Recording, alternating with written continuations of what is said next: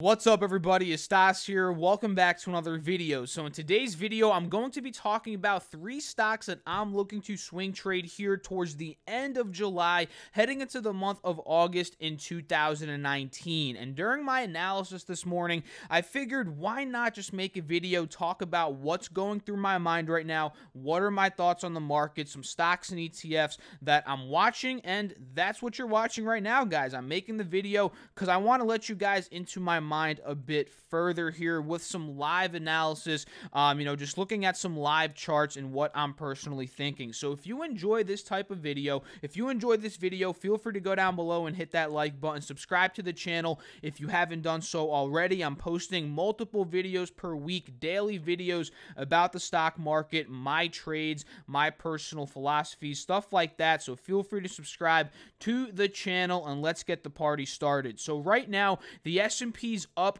0.3% with about 20 minutes left, or rather 20 minutes into the market. We're up about $9, and if we go to the 1-day 1 minute, this is a support resistance level that I'm watching right now. On the 1-day 1 minute, 29.75, and actually if we go back to the 184-hour chart, you'll see this better. 29.75 is a critical support right now that I'm watching, right? This is an old resistance. We broke out of it. It's a new support. We retested it earlier in July. We popped above it, solidifying it as a support, and that level is also right on top of the 50 SMA here on the 184-hour chart, which is another support. So right now, if the markets get rejected under this 180 SMA, which we were rejected at that on Friday's session, if we get rejected here after this little rally that we're seeing, this could be a good entry point if we do continue the downtrend for one of these market ETFs like SPXS as well as SQQQ, but that's actually trading on the NASDAQ, so actually disregard that statement. Just the SPXS, for the S&P 500, right, if we were to get rejected there. And I'm also thinking on these longer time frame charts, notice how, although there's a bunch of jazz and nonsense here, let me just clear this very quickly. Notice how if the S&P were to get rejected at this level that I just talked about on the smaller time frames, on the larger time frames here on the 10-day 30, that would be us getting rejected under the 50 SMA for a lower high from the previous. And especially if we broke 29.75, that would be a lower low, and at that point, the downtrend is still intact. So I'm watching this spot as being extremely critical right now. If we were to break out at that point and we held above 3,000, we could be pushing for an all-time high again at that point, because that's really the break of this downtrend that we've been on over the past couple of days. But we just need to get rejected and break below 29.75, in my opinion, to continue this downtrend here. So that's a little brief rundown on what I'm looking at the markets right now. In the markets, in specific the S&P, which is what I use to track, the entire market. It only makes sense because the S&P is the 500 largest publicly traded U.S. companies. So I want to do my analysis based on the top 500 companies in the country, right? That only makes sense. So let's hop into 3 stocks that I do have written out right here on my piece of paper that I'm looking to swing trade. Then we'll jump into some other analysis very quickly, very quickly, rapid fire style with some other stocks and ETFs. So INTC, guys, this is one that, if you recall, a couple of weeks ago, I actually traded this one and I took a bit of a loss on it, right? I traded it, I got in, I forget exactly when I got in, but it was during this point in time. I got in on a dip. It might have been this day. We got rejected. We broke the 50 SMA, something like that, and then I ended up cutting losses there. But anyway, since that point in time, we've actually recovered quite nicely, and this actually proved to be, on the longer term scale, if we're taking a look at a couple weeks back, this ended up proving to be a higher low. So honestly, guys, I sold a bit too early back then. But that's okay, right? Because hindsight's 20/20. I didn't know it was going to bounce, and at that point in time, that was a smart move. So I'm very happy with myself for sticking to my rules. But if I were to hold, right, if I knew the future, if I had the crystal ball, right, I'd be up quite a bit on my position right now. But that obviously didn't happen, and now I'm going to analyze it with the new data that we have since I made my last trade. And at this point, guys, you can see that that was merely a dip. we popped up, we held the 50 SMA, we pulled back again actually, and we retested it back in the middle of this month. That was actually about 5 days to a week ago this happened, and since then we broke out of this critical resistance at $50. As you guys can see, that was a resistance months back towards the beginning of this year and towards the end of 2018. We broke that level, which is very critical, and now I'm looking to see, are we going to hold this level as a new support? Are we going to pull back and hold $49.75 and $50 as a new support? And if we do that, guys, I think we'll be able to potentially fill the gap back up to $51.80, $52. That's what I'm watching right now on INTC. And if I get my handy dandy tool out, you guys can see another level here that we might test today is at about $51. So I'm thinking if we pull back, test 50, we start to pop up, that could be a good entry point up to $51. And once we break $51, if we break that level, that could be a point to add more money in if we retest that and pop up to $51.65, which would be the exit point. So that's what I'm looking at, $50 up to around $52. I think this is a very possible scenario here on INTC, especially since it's been doing quite well. But one thing to keep an eye out for, guys, they are reporting earnings here in 3 days. So earnings, depending on if they miss on EPS, if they beat on EPS, if they miss on revenue, or if they beat on revenue and how the guidance is, really earnings can push the stock up or down. So this could break the trend completely, but if it doesn't really react too crazily, we see that maybe the earnings were good, guidance was good, maybe if we pull back, that could open up an ideal scenario to get into INTC. And me personally, I like to wait until after earnings reports to get into stocks. So at this point, I'm probably looking for this as an entry point for me personally. Again, you do your own research, probably towards the end of this week on the 26th, which I'm assuming the 26th is Friday, right? 26th. Yeah, I'm thinking 26th is Friday. That can maybe be a day that I might look into entering INTC here after they report earnings. So another one that I'm looking at is DPZ, Domino's Pizza. We talked about this one in yesterday's video, but if you weren't able to catch that, Domino's Pizza right now, you can see we took a massive dump from 280 down to 245. And the first reason why I'm liking this one a lot right now, and give me a second, guys, my phone is buzzing right now, but the real reason why I'm liking this one a lot right now is because we held this $245 level of support. That's been a support over the past couple of months, to be quite honest, right? We hit it here once, we hit it again, we hit it again. Now we pulled back massively, we retested it after this earnings report, and now we've been recovering quite nicely from the pop on that support. And you guys can see it even better on the 5-day, 5-minute, right? We sold off, we started to hit that support level, and then on the 5-day, 5-minute, we started to break out of the 180 SMA and the 50 SMA, which were at one point resistance levels, and now we're holding them as new support levels. The breakout, the pullback, the hold on the 180 SMA support, higher low from the previous, and from there we've just been uptrending the past really 3 trading days, and heading into today, you guys can see we're holding that 180 SMA again. So at this point in time, guys, I'm looking for this DPZ stock, Domino's Pizza, to hold this level we're at right now. I'm confident we will, because we are holding it as I'm speaking right now, and the RSI is really oversold. So for this trend to even continue, and there we go, guys, we got a nice little gap up candlestick. There it goes. You see what I'm talking about, guys? We pulled back, we held it, and now we're starting to break. This is exactly what we want to see. So let's see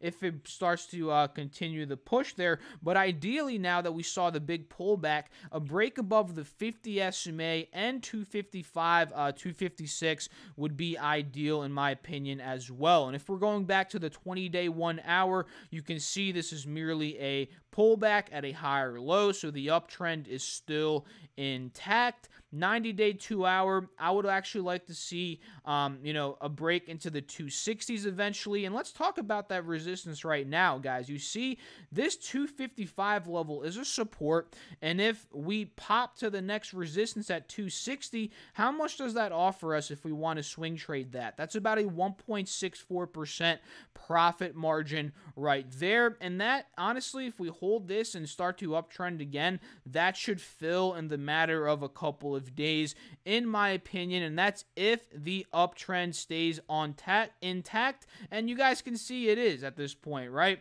You're starting to see it even better now with some time. We pulled back, we popped, and now we're bouncing. And if we look on the 1 day, 1 minute, you guys can see it as well. You can see the pullback, and now we're starting to pop. Ideally, a break above, again, 256. You can see that was a level of support this past Friday. Ideally, a break above that and the 50 SMA on the intraday chart as well. That would be pretty ideal for DPZ. So FedEx right now, guys, that's another one I talked about in yesterday's video, but I figured I'd cover it again today because I don't just talk about these stocks just to talk about them, right? I like following up on them. I like just keeping track with them and updating you guys in the videos, right? That's kind of the point, because if I'm just talking about a stock and then I don't talk about it again, it's like, what's the follow-up, right? What ended up happening in terms of technical analysis? And that's why I'm following up right now, because FDX is starting to show some signs that I am liking. So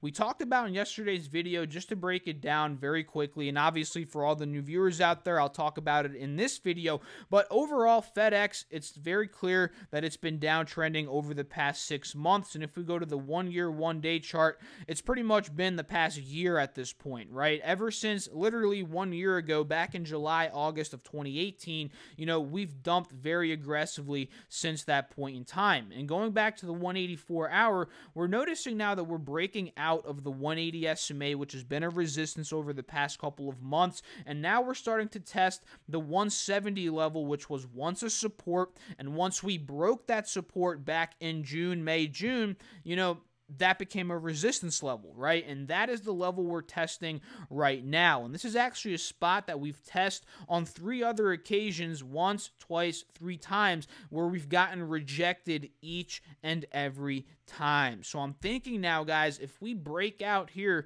that's going to be an extremely bullish move, since again, we've struggled 3 different times rather. And from there, we could potentially fill the gap up to $185 potentially here, which offers about a 7-8% margin of profit. So technically right now, guys, FDX is just it's just on the brink of breaking out right now. It's like right there. It is right there. And one sign that I'm seeing, that I'm liking right now is the big gap up that we saw this morning. I'm really liking that. That's showing us a bit of, momentum shift to the upside here. We, broke the 170 resistance momentarily. We failed to hold it, but now we're actually holding that 50 SMA support on the intraday chart. We're actually breaking a bit below it now. So ideally, I'd need to see a recovery up at some point today and maybe a close above 170 before even considering FDX. But I am liking the movement that we are seeing, and you guys can see we are slowly holding that. So if we were to pop and, start to trend up to 171, maybe pull back and close above 170, that would just be absolutely ideal in my opinion right now. And FDX at that point, I think it's going to break out. So I'm watching that. FDX, DPZ, and INTC, those are the 3 stocks that I'm personally watching right now to swing trade. And a bonus stock that it's not looking too good technically right now, but it looks like it is starting to break out. This could be the first breakout sign for this stock. MO is the ticker, and the signal is that we broke above this 180 SMA. This is typically what I like to watch for, for stocks that are downtrending, right? For them to reverse, to start to uptrend, the first thing they have to do is break a moving average resistance, right? Because typically when a stock is downtrending, the moving averages, in this case, the green and the yellow line, they're acting as resistances, right? So the first sign of a break out of those resistance levels, that opens my eyes and I'm like, okay, this could be the start of an uptrend, right? And we're seeing that on MO. We can see see if I can draw a channel on this for you guys very quickly. And this is a bonus stock, by the way. This is another one that I'm actually long on MO. They pay a really nice dividend. They pay like a 6% dividend at this point. I'm long on them, but I figured, you know, a swing trade on this would be a pretty cool, pretty interesting thing to break down. And because I don't really look at stocks like MO, like some of these longer term stocks, I don't really trade them in my swing trading and day trading accounts. I usually just like to buy them in my dividends account. But anyway, you guys can see based on this channel, again, we've been downtrending, lower lows, lower highs, all of that jazz. And now we're breaking out of the channel. We're breaking out of the resistance and this 180 SMA, and this is mostly because Philip Morris, PMI, Philip Morris International, and for those of you guys who don't know, Altria is a tobacco company, and Philip Morris International is also a tobacco company, right? Altria does business in the United States, right? That's their focus for the Marlboro cigarette brand, and Philip Morris International focuses on, you know, the rest of the global population, right? Wherever they end up selling. But Philip Morris, you guys can see, these stocks they're kind of, when one does well, the other one spikes up in a sense, right? And Philip Morris reported an earnings report a couple days ago, and the stock went up like 10% in the day, I believe. 8, 9, 10% it's up from that point. And that obviously, because tobacco sales, cigarette sales, for those of you guys that don't know, they've been doing quite poorly over the past couple of years. And once, you know, some good news comes out for one of these tobacco companies, since there's been a lot of just onslaught and negative news, once some news comes out that's good, right, that influences the stock, right? So MO, you guys can see, you know, just because PMI or just because Philip Morris got influenced a bit, you know, it did very well. It went up 8%. That influenced Altria, right? And you guys can see it on the 5-day, 5-minute. You know, I think this is the day that Philip Morris reported. You know, from 49.50, we gapped up literally like 3-4%, and that's the move that broke us out of that channel. So I'm interested in seeing, you know, if we hold this and start to run up from here, this could be a point in time that could open up a quite nice entry point, a quite nice entry point here for Altria, right? And if we're just drawing out some resistances, you guys can see, you know, if we fill the gap from 50 to 52 up to 55, that could end up offering, you know, 5-10% margin there. So that's one that I'm watching for sure. J&J is dropping a lot right now. It's down another $2, 1.52% at the time that I'm recording this video. You guys can see it's a straight downtrend, not looking like it's returning. And, you know, those are just a couple that I'm watching, guys. You know, Netflix, 307.92, straight downtrend. It's still down about $80 since before the earnings report. Not looking like it's recovering at all right now. Amazon's another one that I'm watching, right? If we go to the 184 hour, it needs to hold this level, which it seems like it is, above 1950 to 1960 as a support to fill the gap up to $2,000 before me even considering to trade it. You know, the gap fill could be a tradable event there if that does end up happening, but we need to break out of this 50 SMA on the 20-day 1-hour chart first before we could end up,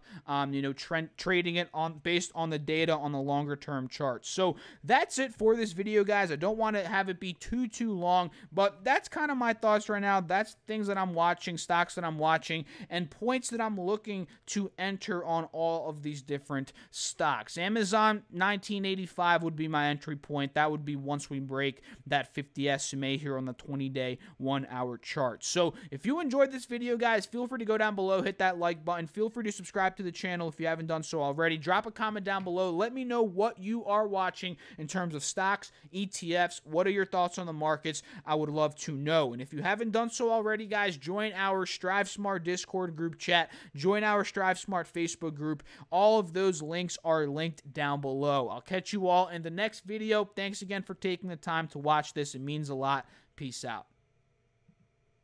What's up, everybody? It's